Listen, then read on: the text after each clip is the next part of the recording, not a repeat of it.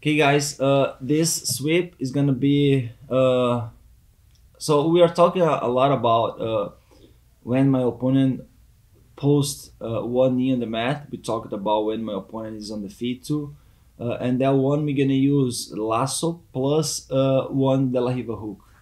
I used that sweep in two competitions against two tough opponents.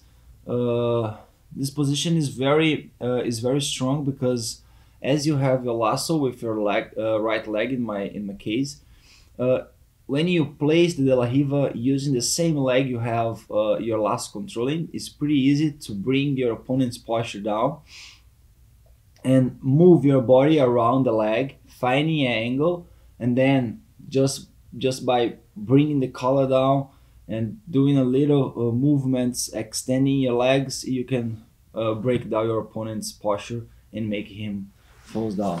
So very easy sweep. Nothing is more easy than this one. But how we gonna? Let's see. If, yeah, we can work with this side. We have the lasso. Of course, I'm just like passing my leg involving his arm like without too much attention. But you guys in the fight, you should make it with more intention.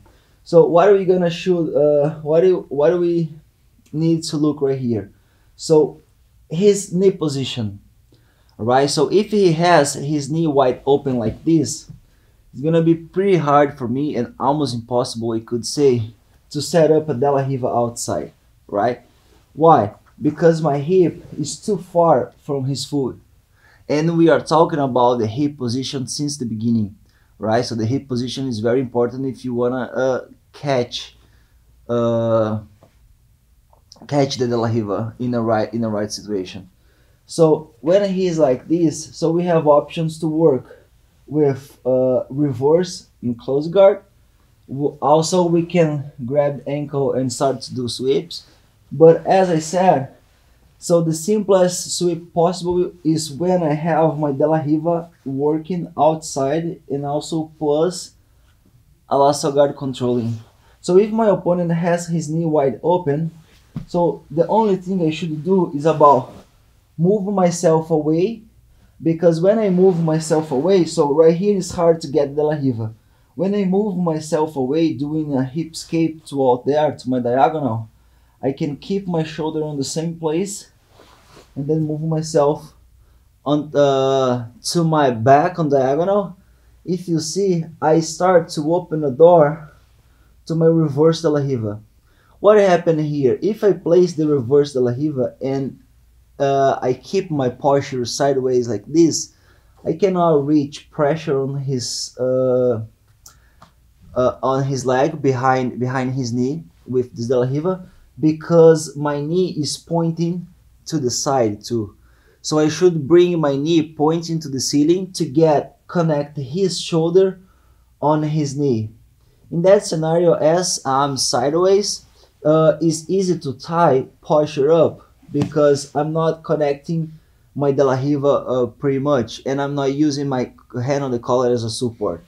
We started working with the same side of the collar and we placed the De La Riva, right? So what are we gonna do? My hip, I should bring my butt and connect my butt over his foot like this. So we have collar, De La Riva and lasso. What are we gonna do?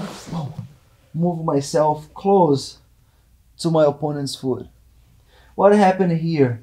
Even if tie, for example, I can hold the position here, but just giving like just showing one scenario. If tie tries to it's not step backward but move backwards, I can follow him pretty much because I have like hand on the right place, the right collar. I have my hand on the sleeve and I have my butt close to his foot, so I can lay down again and bring his posture back closer to me one more time.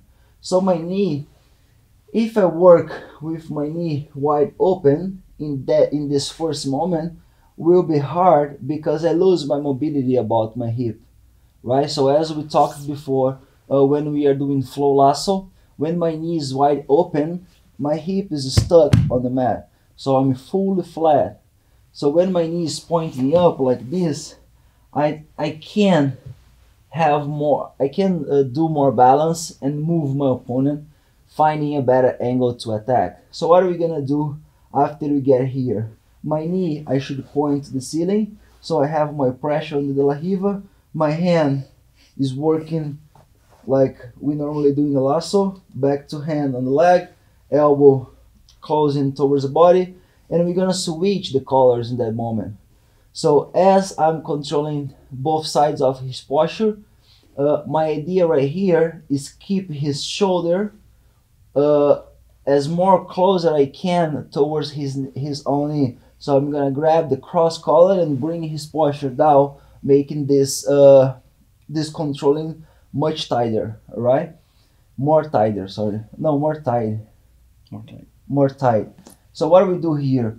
If I try, for example, we stretch my leg in that scenario, or just like drag my opponent to the side, will be impossible because we are working on the same line. So what we should find first? Move the body to diagonal, and then create some angle to drag my opponent while I'm extending my leg.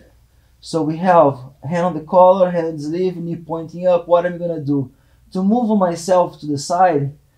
If you are like an expert moving your body on the ground, maybe you can like do some shrimp escape, but trust me, it's hard for me too. So I always do use my hand, my foot as a support on the mat, like stepping and moving myself. So there are an important detail you should take care which is, if you just bend your body to the side by using your foot, you cannot find the angle. So you should move your hip and move your upper body. Move your hip and move your upper body. So look at it here. He is side on my face. So I'm looking to his shoulder and his knee. What am I gonna do?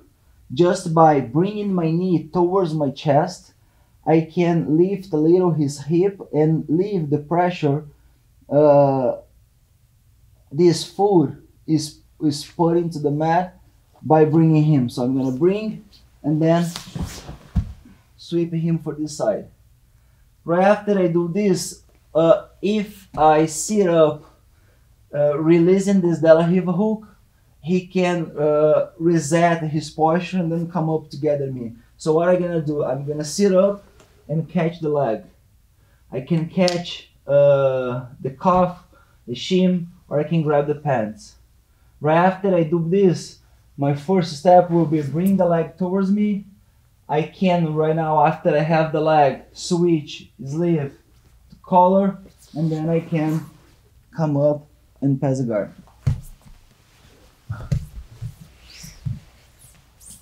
So the idea after I get the De La Riva hook is go around the leg. I cannot just turn my body, bend my body to the side. I should move my whole body and create some, not L, but some diagonal position on my opponent. And he's here.